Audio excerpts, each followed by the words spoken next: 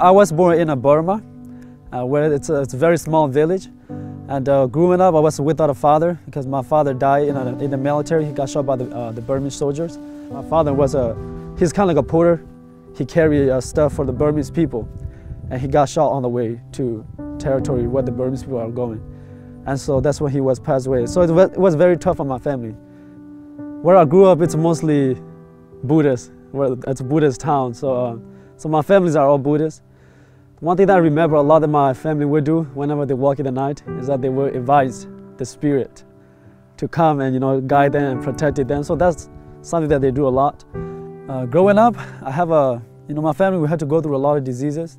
Like 2 of my sibling members, they passed away because of the malaria, the diseases, and that's something that I have also. And my mother, because of these experiences, and when she saw that I have malaria, she also got discouraged. But she would try her best, to get medicines and to offer sacrifice to a spirit to help us, protecting us. But anything that she does, it didn't help. But one day one of the lady came and visit my mother and gave my mother simple medicine to help me, and I was healed. So I later found out that the lady was a cousin of a Seventh-day Adventist pastor in the United States. Because of the war in our villages that are happening and the condition that we're living in is very bad, so my family, we decided to move to Thailand refugee camp. So when I came to a Thailand refugee camp, I have a relative that are Seventh-day Adventists, and also as well as neighbors that are Seventh-day Adventists. And so when I was in a refugee camp, the school that my mother sent me, it was a Seventh-day Adventist school. So that's when I learned about Jesus Christ, and we learned to memorize the Bible verses. Normally when I go back to home, a lot of time the friend that I hang out with, would share with me about the Bible and share with me about God. And one time I took the Bible and I read it from Genesis, and I saw how the creation started, how God created the world and how humankind started. That really opens my mind, and that really led me to believe in the Christianity, because in a Buddhist belief they don't really tell you about the creation and other stuff, and so that's the reason why I handed toward more Christianity, and reading the Bible really opened up my mind. So I want to give my life to God by then. But my family, specifically my mother, she doesn't really want me to be Seventh-day Adventist because she's Buddhist and she wants me to be a monk.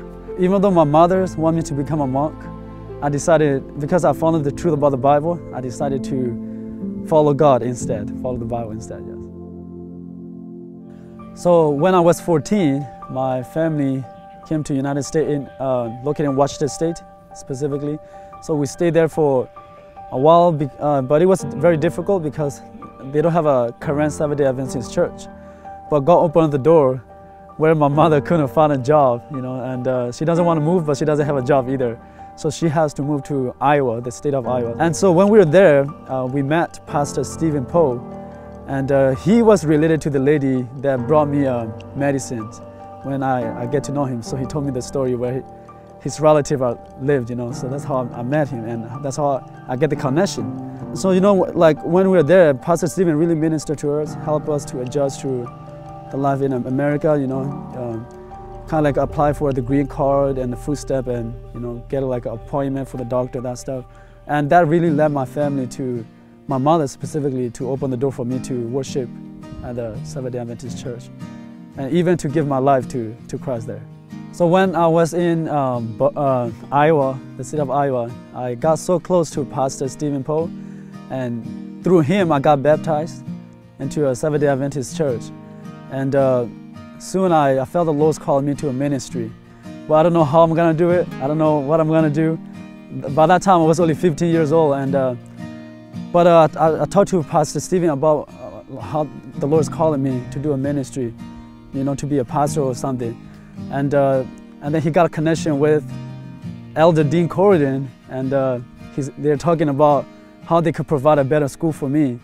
And so Pastor Dean Corridan and his wife, they will pray for me, and they're asking me if I want to go to Sunny Day Adventist Academy. And I have the desire to go, and I want to go there, because it will provide me a better education and to know God even more, because it's a Christian school.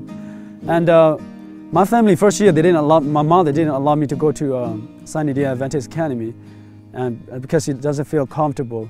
But because of the prayer that Elder Dean Cody and his wife did for me, and Pastor Paul prayer, the following year, my mother actually allowed me to go to Sunny Day Adventist Academy. And so when I was there, I was introduced to different works, specifically the canvassing work. And that is helping me to prepare for the school here also, for the Washita Hills College. So in Washita Hills, I really appreciate their ministry, as far as spiritually. And I have seen a lot of my friends that go to different colleges that didn't really focus on the Lord a lot. And here, they really helped me grow a lot spiritually, doing my devotion and spend time with God. So because of what I experienced, the medical missionary that came to my house and healed me when I was young, and I want to do the same for my people or for other people, and I want to be able to heal people physically as well as spiritually, because that's what the Lord have done for me, and that's what I want to do as well. I want to thank God today, for leading my life and watch over me, guiding me step by step, until now I'm here at Washita Hills to be able to study and do His ministry in the future. I want to thank all of you for donation and for helping also with my school bills and make all the possible way for me to be here. Thank you. God bless.